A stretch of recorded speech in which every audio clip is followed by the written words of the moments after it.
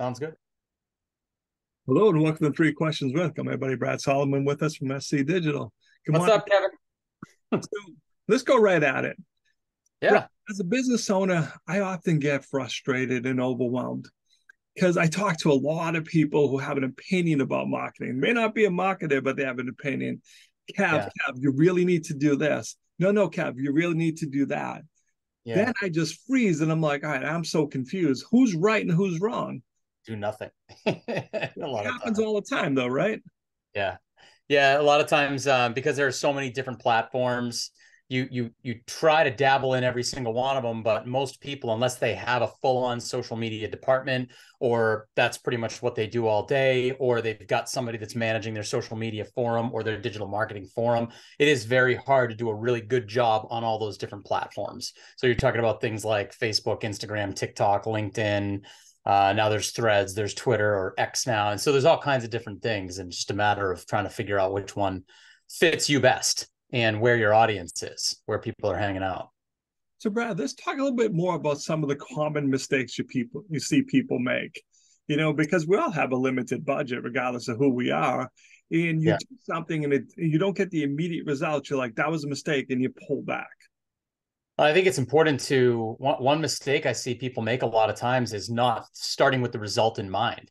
Not starting with what am I ultimately trying to accomplish. So their cousin tells them that they should do a thing, right? Say it's Google ads or search optimization or Facebook ads or Instagram. Like somebody tells them that they should do a thing, but there's not oftentimes a reason attached to it. So they just start and then potentially stop after 2 to 3 months when they don't get the result that they really didn't set out to get anyways. So they're just doing things, going through motions without really an objective set in place, and then a strategy and tactics in order to reach a very specific objective. So we always like to sort of start with that, so that people actually have a direction that they're heading in. And then going along with that, what we often preach to our clients is it is a good idea to be in a number of different places, just because many times the realities of these different platforms do change. So you want to kind of have a diverse approach to what platforms you're advertising on. Don't get too addicted to Google advertising, because if the cost per click goes up significantly because more competition comes in, and that's your primary way of getting business, then you could really be then you're kind of hamstrung by that. So it's valuable to sort of have a lot of lures in the water and have multiple ways that you're generating business for yourself.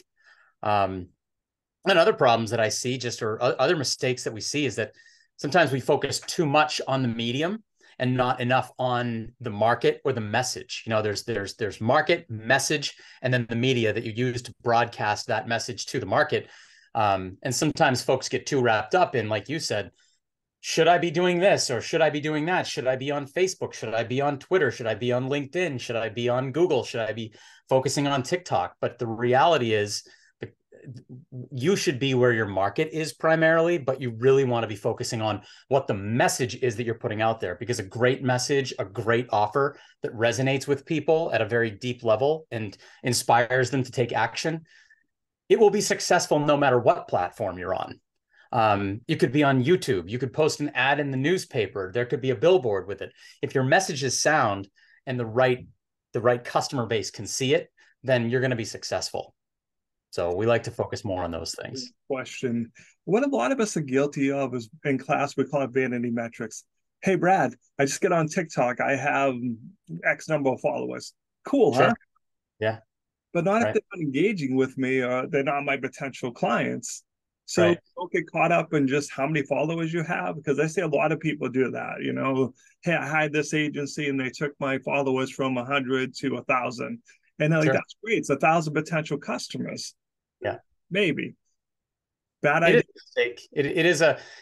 It is a mistake in some semblance, in some respects, but on the other side, it is valuable to be able to demonstrate social proof. So it's valuable to be able to show clients that you have a certain number of followers or a certain number of likes on your page, because there are just certain people that, unless you reach a certain threshold, that they may not even look at you. So that's why, yes, in some respects, vanity metrics don't necessarily pay the bills.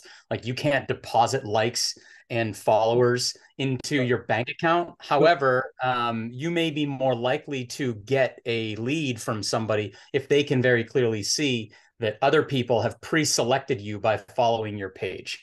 And the same goes for things like on ads themselves. So we may run a Facebook ad, say, and it'll get to a point where it has 50, 60 likes and shares and some comments and so on. And it's got what we call social proof. Yep.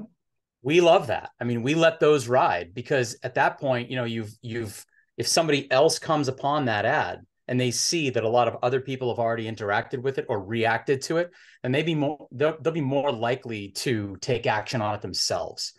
Because they can see that they're not the first ones to do it. And most people are afraid to be the first ones to do anything. So we like to use those types of authority metrics, social proof metrics to sort of make future customers, make it more feasible for them to become involved with you. I take it one step further. Is it okay to buy likes and followers?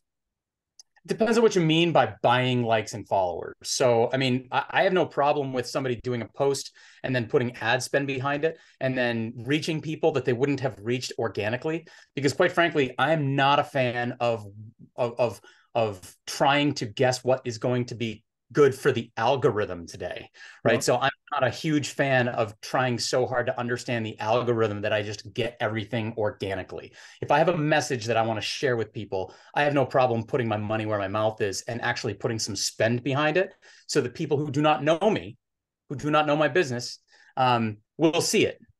I don't like to just take a chance that they'll see it if the algorithm likes it. So from that perspective, I have no problem buying likes and followers because in that case, that's kind of what you're doing is you're paying to put your advertising out in front of people and they're going to like it and they're going to share it and they're going to follow your page. On the other hand, there are definitely companies out there that advertise that they will just get you 10,000 followers or 20,000 followers, whatever the case is.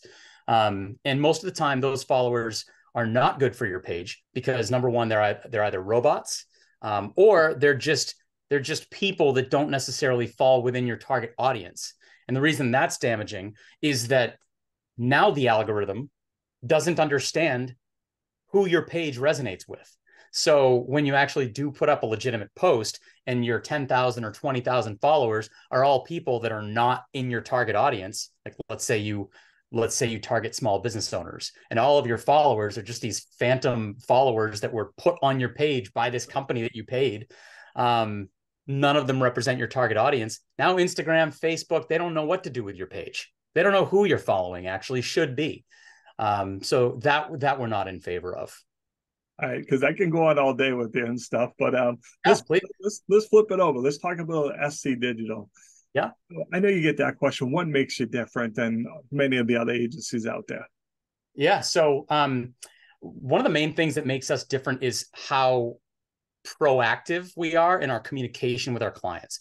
We understand that the results have to come, but and the results of your campaigns will come. But what's also really important is that you have a point of contact within the agency who is there for you to walk you through things and keep you informed and let you know what's happening. You know, a lot of the projects that we do, a lot of the things that we do in this agency can take a while. You know, it can take months to have a full-blown website built, depending on how big it is. Sometimes we get them done in a week. Sometimes it takes months.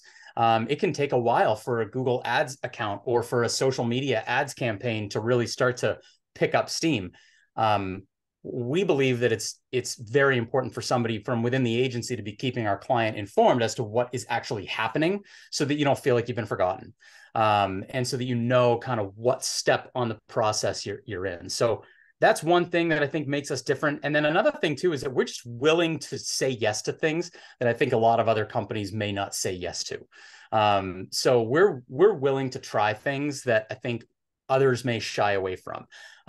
We're willing to take risks. We're willing to go in there and sort of get in knee deep with our client and go, you know what, that's not a process that we've had in the past. That's not something that we've established, but you're our client, you're important to us. So let's get in there and figure it out.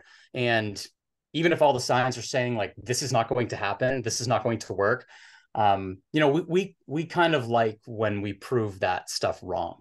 So we have a client that we're working with right now. You know, he had an old website that was not even on the internet anywhere. It was just kind of in a bunch of files. And, he's kind of said, geez, I don't even know what to do with this. I want to see if this is even good. So we took it, we did a bunch of work. We got it on the internet. We looked at it, realized that, yeah, it's okay, but it's not ready for prime time.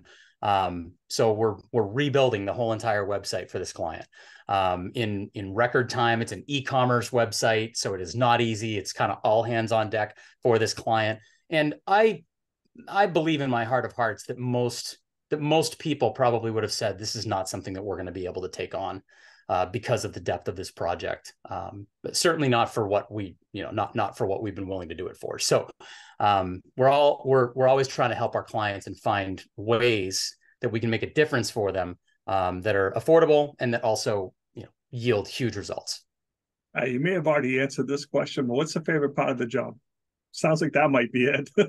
Honestly, yeah, I think my favorite part of the job is when a client comes to us and says, I've been trying to get my Google business profile approved for 6 months and Google is not playing ball. They're saying that I don't meet the guidelines, or I've been trying to get Google Guarantee up and running for the last 6 months and they're not playing nicely with me. They're not being cooperative. And then I love when people bring problems like that to us, because then we can use our resources and our experiences to solve those problems and go, yeah, we kind of see what's going on here, but we have seen this movie 100 times before. And the thing that you actually have to do is this. So give us all your information. Let us go ahead and take care of it for you. And, a couple of weeks later, they're approved with a Google business profile and they're on their way to having the Google local services account that they wanted. Those are really fun. Those are really interesting experiences because we're taking something that seems insurmountable to the client and going, no, we know how to get by that. I had a client last year who had a website, but it was built by somebody that used to work for her company, and that person left her company. So my client didn't have the usernames and passwords. The year on the bottom in the footer said like 2017. None of the information was accurate. All of the, the phone numbers and all the employees on the employment page were all wrong. And she's like, what do I do about this? How do I handle this? And, I think it probably would have been really easy to go, well, I don't know, I can't really help you unless you get the username and password. Yeah. But what we did is we said, here's what we're going to do. We're going to not even worry about that. As long as you've got access to your domain name, which she did. Luckily, she had access to her domain through a GoDaddy account. I said, listen, it's going to be easier for us to take this website that you have right now, rebuild it, put it on a brand new platform, make it fast, make it mobile responsive, make it SEO friendly. And then that'll take us about the same amount of time. So now she's got a brand new website and looks very, very professional, and it's very well maintained by our team. So I love things like that, where somebody comes to us with a problem that they kind of feel like might be insurmountable, and we just go, no, that's no problem. That's another day at the office for us. Awesome. Brad, what's the best way for people to reach out to you? How can they learn more? Yeah, best thing to do is just to go to scdigital.com. You can book a Zoom call with our team right there. We'll do sort of a quick analysis of where you are with your digital marketing, where you are right now, where you're looking to be, and kind of what you're looking to accomplish, basically. And then we'll be able to see whether or not we might be a fit to help you get there. And yeah, we like to talk to people in all different industries, because really for us, it's less about the industry that somebody's in and more about the problem that they have, and if it's something that we can solve, and the person or people that we're working with. So yeah, I'd encourage everybody to get in touch. Awesome, Brad. Appreciate you taking a few minutes to call into the show. And as always, thanks for being my friend. Thank you. Good seeing you.